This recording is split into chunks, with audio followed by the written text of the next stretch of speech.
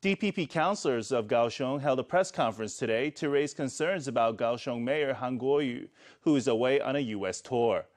Citing a new opinion poll, the councilors said that 30% of Kaohsiung's residents were dissatisfied with Han's first 100 days in office. They said that for more than half of those people, the reason for disapproval was that Han was long on bluster and short on results. The DPP caucus of the Kaohsiung City Council held a press conference today, saying it was pushing back against Mayor Han on behalf of the people. 有超过5%的民众 The reason why more than 50% of the people are dissatisfied with Mayor Han comes down to 3 words: talk and bluster. The councillors criticized the mayor, saying that some positions in Han's cabinet have been left vacant. They said that the cabinet members already appointed have been unable to report on their progress to the mayor due to Han's monthly trips overseas. One councillor drew comparisons between Han and the profiles of a narcissist and an alcoholic.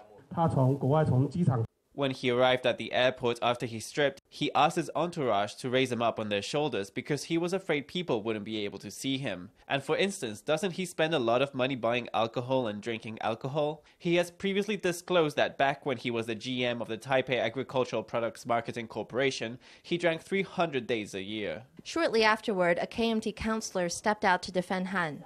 市长一点时间 Give the mayor some time. Assess his performance when it's due time. Opposition lawmakers criticized the mayor for being seemingly indifferent to the city. Han is due back at City Council early next month for a round of interpellation, which is set to be a turbulent ride.